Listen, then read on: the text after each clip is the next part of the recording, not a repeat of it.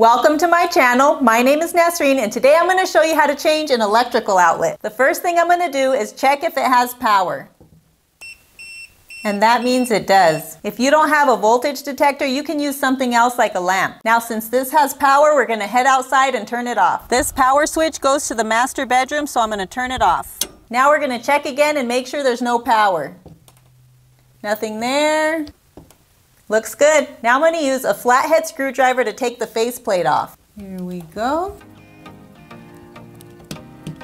You see it has a screw here and here. We're going to unscrew them and take this out. You guys run into some old outlets. You can change them super easy. It's not that hard. You don't have to pay someone to do it.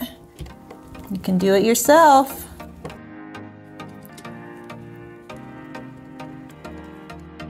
We're going to pull it forward. It's kind of stuck to the wall there.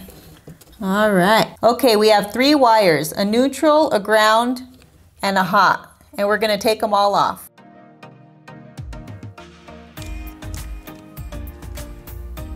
All right, now we're taking the neutral off.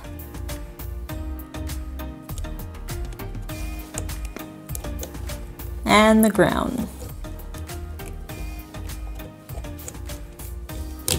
Okay, we got the old one off. Now this is just a basic outlet wiring video. If you take the outlet off and there's more wires than just these 3, that's a whole nother video. But if you have a setup like this, you should be able to take the new one and put it back together the same way the other one was. But since we have it off, let's go over a few things. On the back of the outlet, it usually has a gauge that shows you the exact length the wire needs to be stripped. Right there. And it also tells you which side is hot. So this side is hot. A good tool to have when doing this kind of work are these wire strippers that are made specifically for doing electrical work. It has some really cool features like these needle nose crimpers at the top. Next, we have different size gauges to strip wire. Worked pretty good. You can use this section to cut multiple wires. Clean cut. Next, we have a couple holes for cutting single wires. Just feed it through and cut. You can also use these holes to make your loop that goes around the screw. You just close it, put it in the hole, and then turn it all the way around. It makes your loop. And if you need to, you can crimp it a little more. Then you can put it on your screw. It also has a spring that makes it really easy to use, as opposed to normal pliers that you have to open yourself every time. Some outlets have this extra little tab on them where you can just stick the wire in underneath it and tighten it. In which case you don't have to loop it like these ones. Now these were looped, but I'd rather have them straight, so I'm going to cut them. Now I'm going to use my gauge to mark them.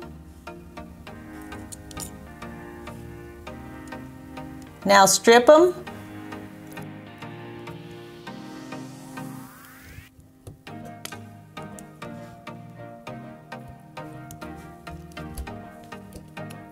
Bam!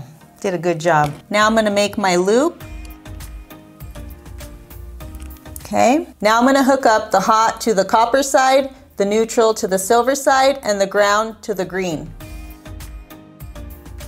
We're going to tighten it. Once it's in,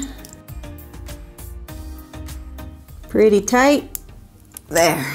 Now we're going to do the hot.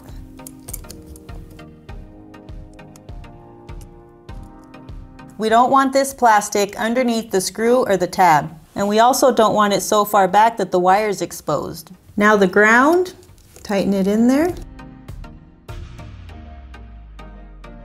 You want your loop to go in the direction that you're screwing. There we go. It's all set.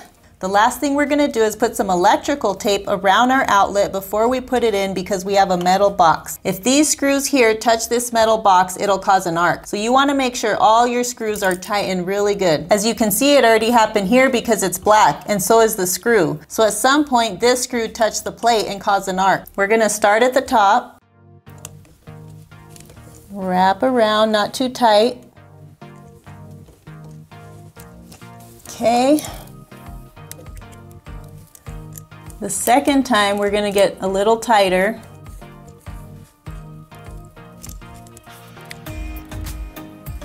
All right, and then we're gonna cut it. There we go, wrapped up. Now we're gonna push it back in, but if there's any dirt or debris back here, make sure you clean that out. All right.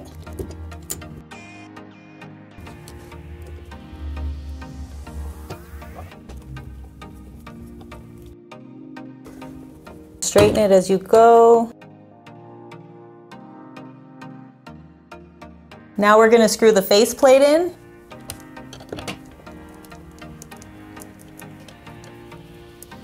And that's it, we have a beautiful new outlet. Look at the difference. So much prettier. Yay! Now I'm gonna go turn the power back on and test it. Turn it on. Let's go check inside. Power! Great, we did a good job. You can also get these fancy little circuit testers, and this will tell you if everything is wired and grounded right. Let's see. These two lights means it's wired correctly and grounded. I hope you enjoyed the video and see that it's not that hard. Don't forget to subscribe. Just kidding. See you guys soon.